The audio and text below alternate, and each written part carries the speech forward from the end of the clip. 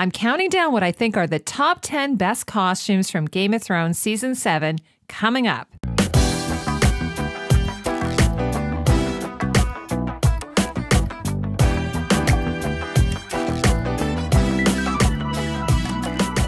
Welcome to Costume Co. I do weekly videos where I analyze costumes from many of your favorite shows and movies. So if this is something you're interested in, consider subscribing and hit the bell notification icon. Warning, there will be major spoilers for the entire 7 episodes of Game of Thrones Season 7. So please don't watch this unless you have taken in the whole season. It's been 2 months and lots of withdrawal since the last episode of Game of Thrones aired.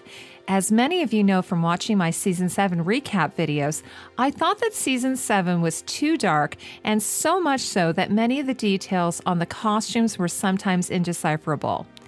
This is only more apparent when you see the still shots of the costumes under normal light. Vox even did an analysis of 67 episodes and determined that Season 7 was the coolest season of them all. It's a shame that we have to wait to see all of the details of the costumes after the episodes have aired. There were a few bumps and hiccups along the way, but despite that, I thought it was a pretty solid season. So let's get on with the countdown.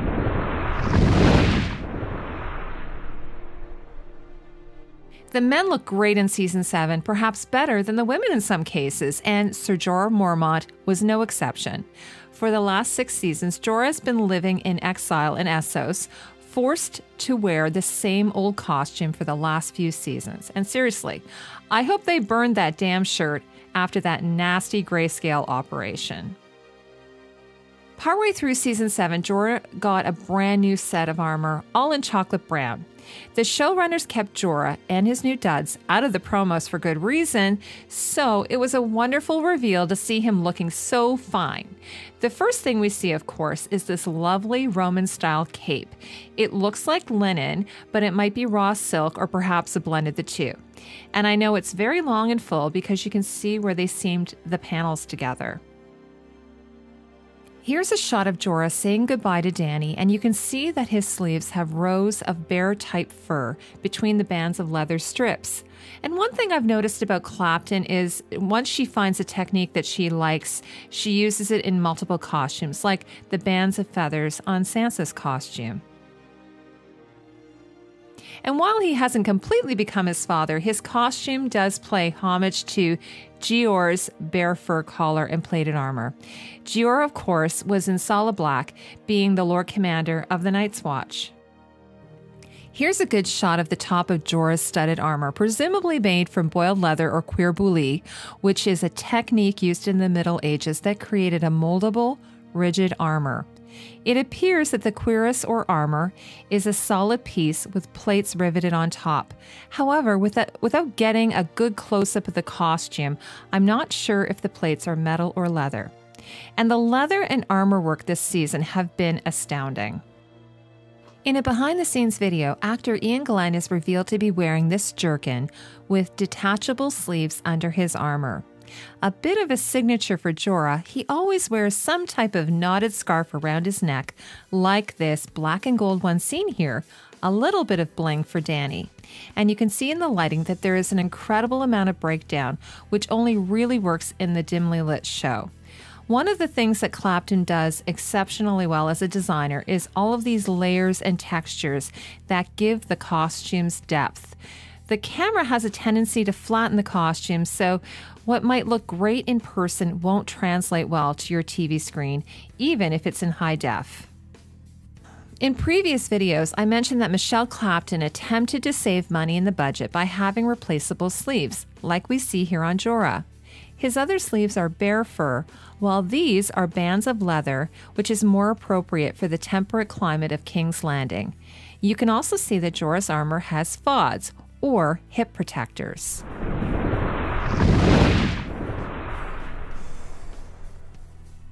Gendry's costume is on this list because while it was simple and rustic, it's also beautifully crafted.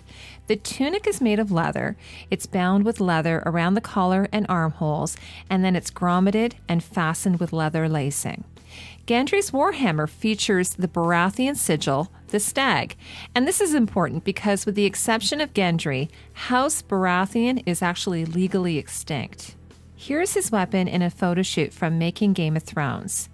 It's a good, strong design, said weapons master Tommy Dunn, adding, it has the House Baratheon design sculpted with the stag sigil on either side. The yellow ochre color of his vest is a nod to his father, Robert Baratheon. Here's a shot of the apron, of course, which he takes off before departing with Davos, and his heavily soiled shirt. I think that the shirt has a collar, but it's been tucked into his coat. The vest portion of the coat has a center back seam that gives the coat some shaping, since the only other seams are at the side and waist. In this shot, you can see the heavy soiling and breakdown on the costume. In this image, you can see Gendry's leather wrist cuffs, and you can also see the pleated skirt peplum on the coat.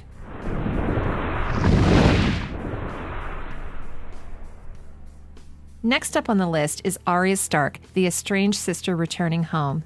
We saw her transition throughout Season 7, and as many of you know, I wasn't crazy about the Sansa and Arya story arc, but costume-wise, I think she came full circle.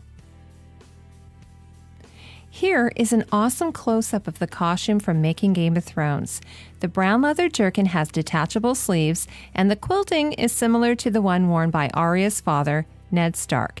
And a fun fact, a quick and easy way to reinforce a hole in fabric, metal grommets didn't come into popular use until the 1800s and were first used in women's corsets.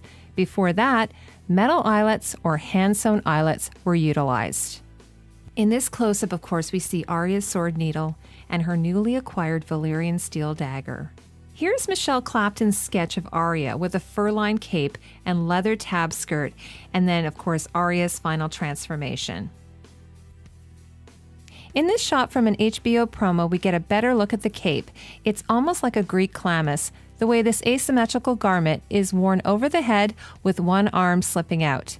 It's fastened, again in an asymmetrical fashion, on the leather shoulder bit with lacing. Clapton often binds stress points like this in leather or suede. The cape is lined in a mottled fur, and the cape fabric itself is a gray knit wool or mohair. Arya has her own look adapted from Winterfell, Michelle Clapton said, but the cut of her cape is quite different from the old Winterfell stuff, so that's something which is very much her look that she brought with her. Here's a good look at her leather belt. It's overly long and it's been double wrapped around the tiny waist and fastened with a brass buckle. The belt is bordered with a tooled rope-style pattern detailing and it's distressed. Clapton said in an interview with Inquirer, "Now that Arya is home, I took her father's style as inspiration. With Arya, I wanted an element of elsewhere to represent her journey, so I chose to design an asymmetric cloak that is perfect for fighting and sleeping in. It's exclusive to her style." Arya's square pattern on her coat is reminiscent of her father Ned Stark's costume, namely his gambeson, which he wore as a protective undergarment. Clapton said, Arya has adopted some of Ned's shapes, but again, she's brought her own take on it as well, because she's got elements of her life that she's had so far. YouTube viewer Althea pointed out to me that Arya's square motif is also reflective of the House of Black and White, the temple in Braavos dedicated to the many-faced god. You can see that the 3D grid pattern doors behind her look similar to the ones on her cape. Viewer Lovey Dovey, meanwhile, also mentioned that it looks like the squares that hold the faces in the Hall of Faces. According to viewer Nina H., the gray woolen textile used for Arya's cape is a woven fabric. She says, and I'm quoting her here, "To be more precise, it looks like a waffle weave where you achieve the long floats which create the grid-like pattern. It's been probably done very loosely and in a nice thick yarn. I think you can't achieve the effect of the grid being so pronounced with a knit very easily." Here's a look at the skirt from a photo shoot done earlier in the year for Entertainment Weekly. By episode 7, Arya arrived at this final look of the season, finally landing on this quilted leather jerkin with detachable sleeves and leather tab skirts. This look is full Stark. Arya is channeling not only her father Ned, but Robb and Jon Snow as well. The leather skirt has the same pattern like we saw on the door in the House of Black and White. Here's a close-up of the skirt. The top layer is custom leatherwork that looks hammered or maybe even cut, and then it's heavily distressed to give it this mottled appearance. By the weight, it looks like it's sandwiched to another piece of leather and then bound with a contrasting leather. Here's another close-up shot that include her boots that look kind of like a cavalry riding boot, or in Canada we might call them Mountie boots. On the left is an example of a top-lace interwar USMC boots from the 1920s or 30s, and on the right is an example of a pair of side-lace US office cavalry boots from World War I.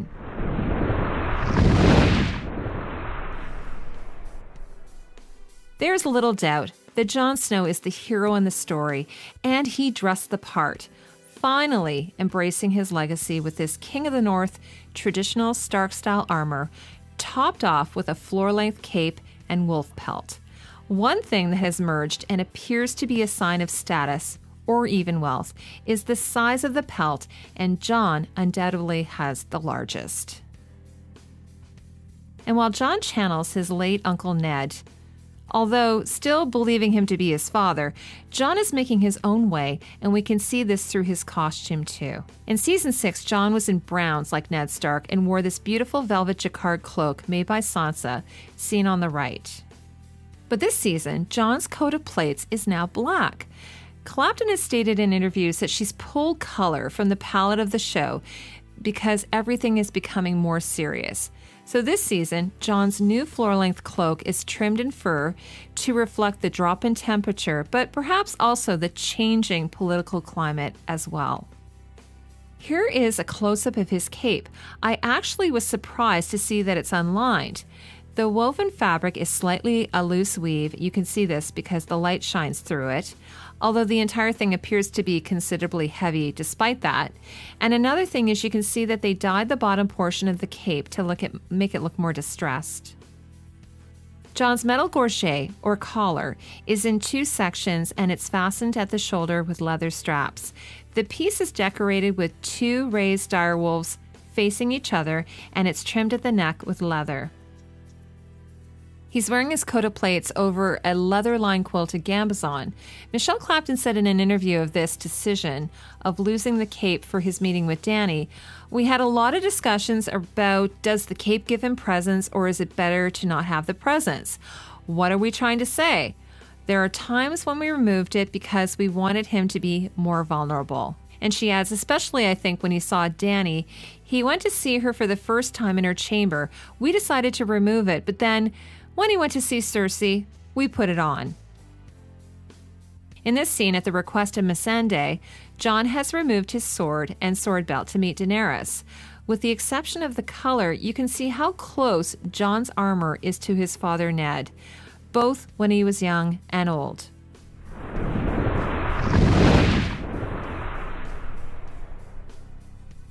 Hard to believe, but Sansa had only 3 gowns this season. In fact, without looking too closely, you'd probably be hard-pressed to tell them apart.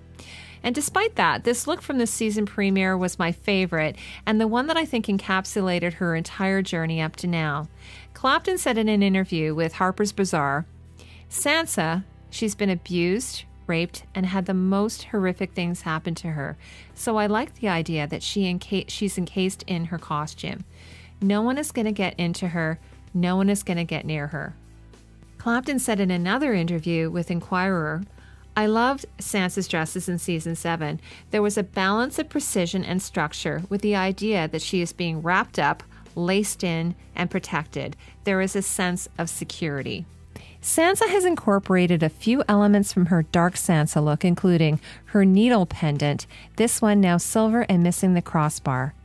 Clapton tells Harper's Bazaar, "The chain in a weird way is an influence from Littlefinger.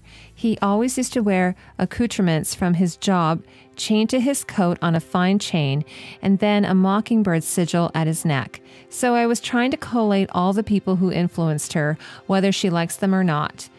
There's a real formality about her chain and the way the circle is positioned and looped. That's very much Littlefinger." In this close-up image on the left, you can see the fur trim cuffs on her gown, and on the right, the raven feather trim on her bodice. Michelle Clapton told the Huffington Post, "The cut of the costume was very fitted and severe, but the fabrics were soft, textured, and quilted. I was trying to grasp all that has happened to Sansa, all the hurt and abuse and frustration, and trying to understand how she would express this, yet appear strong. She adapts all she has learned to her look." Rooney Mara wore this stunning Valentino gown on the October cover of Vogue, with the bodice a similar cut to Sansa's gown. However, it's just a coincidence since this is from Valentino's 2017 spring show. Here's a close-up of the neck roll covered in feathers and finished off with 2 direwolf clasps. You have to look closely, but there are these nondescript feather embroidery stitches on her Japanese-style collar. Many of these details were lost under the dimly lit sets. If you look closely at Sansa's leather belt, you'll notice that it's not entirely black, but a mottled oxblood color. Of Sansa's belt, Clapton said, "This is her taking back control of her body. I designed it to wrap around over her side-lace dress to represent the absolute removal of any possible physical touch. Her dresses are also tightly laced on, incredibly difficult to remove. It's a message to Littlefinger."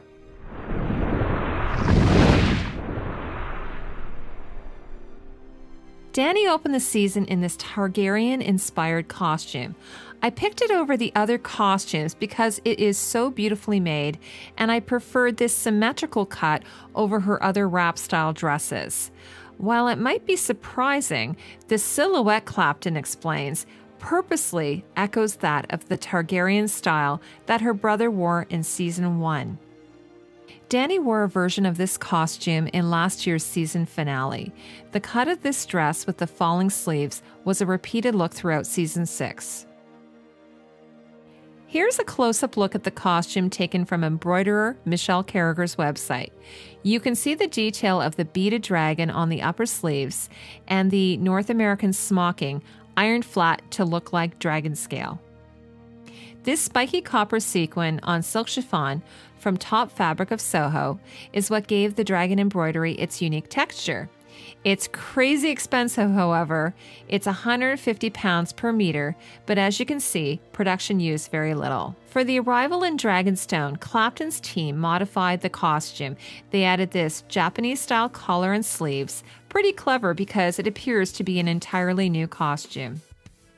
Clapton tells Harper's Bazaar, "With Dany, the colors have gotten darker, but there's a red creeping in, her house color. Slowly, we're trying to move them into their own individual looks. It's practical, it's war. The time isn't for pretty dresses. Jewelry isn't worn to be attractive.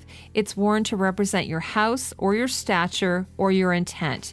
This is the direction I have to go in now." Michelle Carragher added additional spiky copper sequins along the edge of the collar and beads in the shape of a dragon claw at the base of the collar. In an interview, Clapton told Insider, "I wanted this season to close down color-wise, except that Dany now she's just getting a little bit of red coming into her costume. She's finally claimed her throne. Well, she's on her way to claiming her throne." And if you look closely, you can see that Carragher has layered gray and red feather stitch embroidery on the gown and collar and incorporated some red Swarovski crystal beads to catch the light. Here's an example of some sew-on 8mm round Swarovski crystals from Etsy.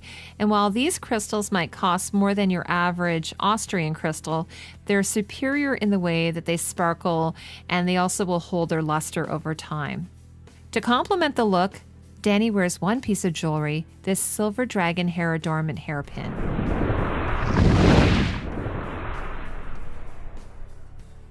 Sort of out of left field, and his way to woo Queen Cersei, Euron's Season 7 rockstar outfit caused quite the Twitter storm.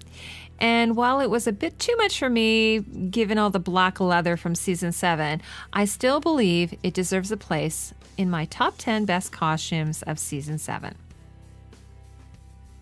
From the outset, it might not make complete sense, but actor Pilou Asbæk tells HBO that Michelle and I did the whole effing rock star look. Leather pants, leather jacket, open shirt, because Euron doesn't give a crap.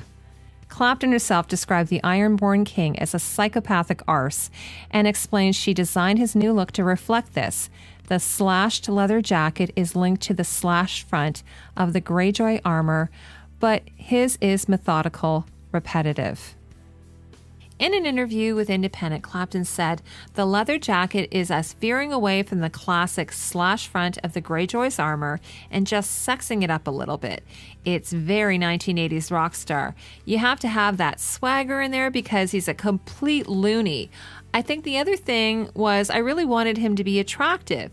If he's going to woo Cersei, there's no point in sending someone in there with a wooden crown and sloppy costume because then Jaime wouldn't feel threatened.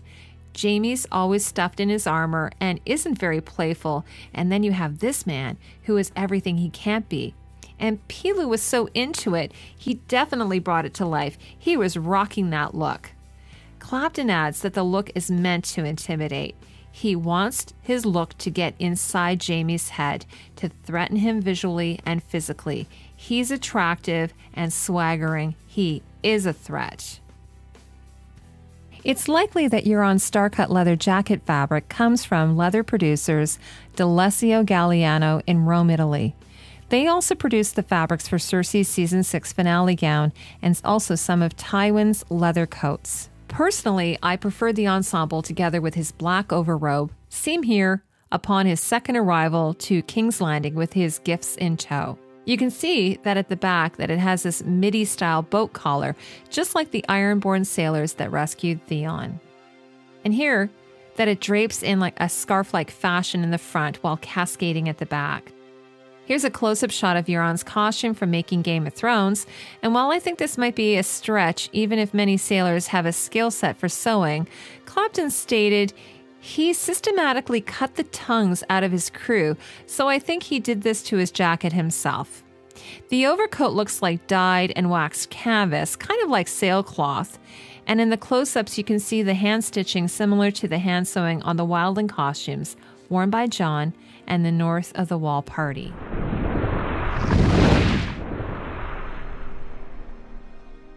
Cersei's costumes were a bit of a letdown for me this season. You know, so much black, so much dark, but of all her looks this season, I thought that the cut, fabrication, and decoration of this gown made it worthy of a top spot in my top 10 list. So color aside, I love the cut of it, a very fitted body-hugging torso and sleeves with these pannier folds of fabric at the hip sides. And after looking at some close-ups, I think that the fabric is a matte slub silk. Clapton has her reasons for dressing Cersei all in black. She said, "Cersei, now she's just closing down. She's alienating herself." I, however, would have loved to see this costume in a vivid color, but Clapton said, "I mean, the first thing I thought when reading the script was, why would Cersei be in a red silk dress right now? It's a time of war as well as winter." This gown, more than any, moves into Mad Queen territory with this almost Disney-style costume, especially this incredibly spiky collar and shoulder detail. Michelle Clapton said, and now, particularly Cersei, she's in this position she's always wanted to obtain, and she's begun emulating her father a little. I mean, with Cersei, I wanted to show this brittleness to her, so I started adding these jagged edges and points to what she was wearing. I'm trying to give clues to their situation to subtly show when the characters are feeling strong, when they are feeling weak. Here's a rear view of the spectacular collar. Now, my only issue with the back of this dress is that it could have used a bit of fullness at the back, like some soft pleated tulle or a bun pad under the dress. You might find that the panniers are similar to Sansa's wedding gown from her marriage to Tyrion. And you might also recall that gown would have been designed by Cersei as well for Sansa, so the connection to me seemed logical. Here's a great close-up of the gown. The seams on the dress are really unusual, but it's these armor-like panniers, looking almost like fauds or hip guards. I think these folds are likely held in place with tape in the way that Roman shades are, and there is definitely some sort of understructure under the whole thing just to keep it all from sagging. But it's this embellishment here that's beyond incredible. I think Clapton said it's supposed to look brittle, like it could break off. The crystal and silver spikes were also used in her other season 7 costume, the one that looks like a dog collar. Sew-on crystal spikes are readily available online, but here's just a variety that I found at Crystal Star Gems.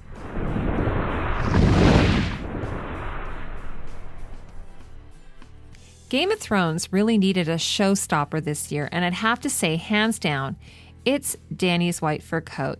In fact, I'd almost bet that Dave and Dan will submit this episode for Best Costume at the next year's Emmy Awards. Clapton explains how she came to design this look in a Harper's Bazaar interview. Dany's white coat was quite a big decision. It's such a departure that I think David and Dan luckily trust me enough. They were like, "White? You think that's going to work?" And I was like, "Yes, it's really, really, really going to work." They were nervous it would be too much of a statement, but I thought it needed that. It's also incredibly practical. If you're riding a dragon north of the wall, look at what the wildlings wear. Look at what everyone who knows the area wears. In a way, this is Dany's wildling coat. It's a functional piece. They loved it in the end, but sometimes you have to work through ideas and make sure you all understand it. Clapton said of Dany's choice to go north of the wall, "I can't think of another time she's gone to the aid of someone else who is also, to some extent, a rival.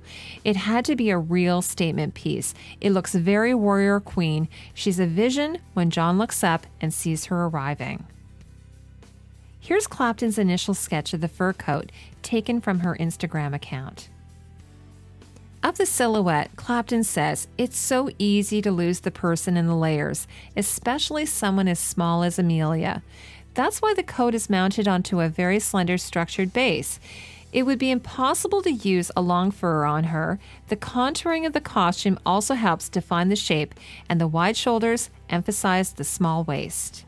Michelle Clapton tells the Inquirer, "The coat is made of fake leather strips, 2 kinds of fake fur, a long pile high-quality fake fur and a short pile white fake fur, and some white rabbit fur at the hem. It's basted onto a corset to create the structured shape. The whole process took 2 to 3 months to sample and decide the direction, best materials, and construction." In this extreme close-up, you can see how the strips of faux fur are attached to one another with a zigzag stitch, which in turn adds to the decoration of the garment. The 3-headed dragon, of course, is offset beautifully against the white background. Michelle Clapton told the Huffington Post, "I took reference from the wildlings' attire. I wanted to define Dany's shape by cutting into and shaping the fur. Also, I was keen to create a warrior look, a thing of beauty." Now, I'm going to be going off a bit on a tangent here. I just happened upon this razor cut fur technique by chance when doing research on fur for another video, actually. It's the work of French sculptor and designer Marion Chapineau.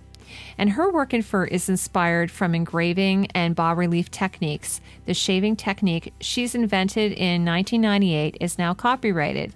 And as you can see here, she has worked with established French fashion houses. So this is going to be getting into a bit of uncomfortable territory for me, but I thought that I'd share this with you, that Michelle Clapton never actually reached out to Chapineau to hire her, despite the fact that Chapineau invented the technique. So she said to me by email, "Why pay someone to copy when you can pay the person who is the originator?" And you can actually see that the technique isn't as well crafted as by Chapineau, because a cutter is a very different skill set than a sculptor. And according to Michelle Clapton's Instagram, it was a cutter from her team named Linnea who came up with these examples. Now, to be fair, I have no statement from Michelle Clapton herself because honestly, I'm just a small-time creator. But in all of the interviews Clapton's done with the highbrow publications, she's not once mentioned Chapineau or the designers that incorporate her technique into their work. While you decide for yourself if this is a case of inspiration or appropriation, I'll remind you that Michelle Clapton has borrowed rather heavily from the runways before. So this is an all too common practice in the fashion industry, and it's also something that's very difficult to copyright. In the case of Marjorie's season 2 dress, which you might remember I called the human burrito costume, Clapton said that she did take inspiration from Alexander McQueen's Bjork Bell dress.